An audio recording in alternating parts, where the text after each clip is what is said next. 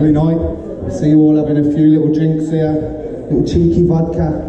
You've definitely had a little... Definitely. I'm only speaking out of jealousy, you see. I can't do it anymore. I had to go and get all greedy with the drugs, didn't I? Apparently, when you're doing cocaine every day of the week, it's an addiction, not a hobby. You bear that in mind. Yeah, so it's been 6 years now. No beer, no gear. Sarcasm. Yeah, so 6 years, no beer, no gear. That definitely sounds like a party invite you'd swerve, don't it? So I'm going to regale you with just one story tonight about why I knocked it all on the head anyway. I'm sure you'll agree I'm better off. So it was a Saturday night, many moons ago. I was out on the sesh, on the wreck, on a bender. Easy. We was off out. I was full of unpure cocaine and off-brand rum. I was slathered in dupe and styled with wet look gel. I did say it was many moons ago, didn't I? Yeah, so we're out. We're cutting a few rugs and snorting a few drugs.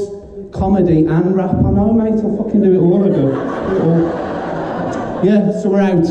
I'm shattered after a night of endangering single mother's sexual health.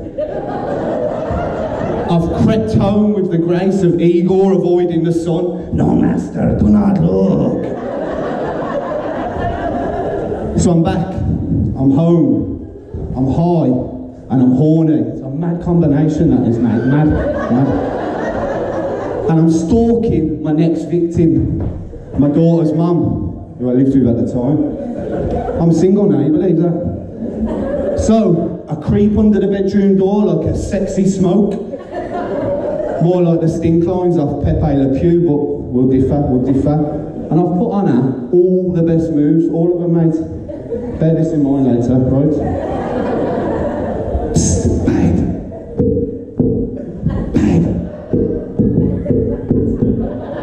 She sent me back under the door, flaccid and scorned. So, I'm wondering, how can I top a night that started with such high hopes of booze, drugs, sexual gratification? See when I put it like that? Why did I ever fucking stop, mate? Yeah, so then it's hit me like a sexy ton of bricks. Babe, station. Now, some of you might never have seen this channel. Definitely have, mate, definitely. Now, you imagine QVC for wankers, right? But I'm different, mate, I really am. And she's going to clock this, and she's going to be like, listen, babe, I'll call you back, you save the money for the wedding. And I'm going to save her from showing her feet to perverts, like. Yeah, so that's it. I'm in, I'm phoning, I'm fucking doing it. I can meet the future wife. How can I make this night just, I know. Oh yeah. Trousers are down, all the way down. Treat her with the respect she deserves. I know, a drink. And one for the lady too. So I'm back, I'm doing it. I'm fucking phoning her. I'm in. I'm phoning. I'm waking up. What the fucking hell?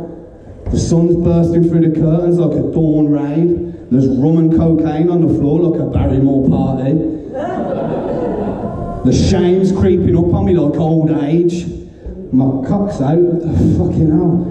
The TV's telling me Babe Station will be back at 10 o'clock. You know what time it starts, mate. I notice the phone. Fuck. Are you back with us, big boy? 3 hours and 10 minutes of me asleep.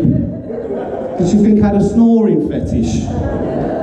And she's a liar, fucking big boy. So, 3 hours, 10 minutes, at £1.50 a minute. Any Carol Vordermans in? No? Don't worry, I fucking know how much it was.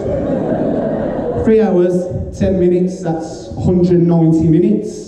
At £1.50 a minute, that's carry the 2 minus the 3. It's fucking expensive anyway. and I didn't even come.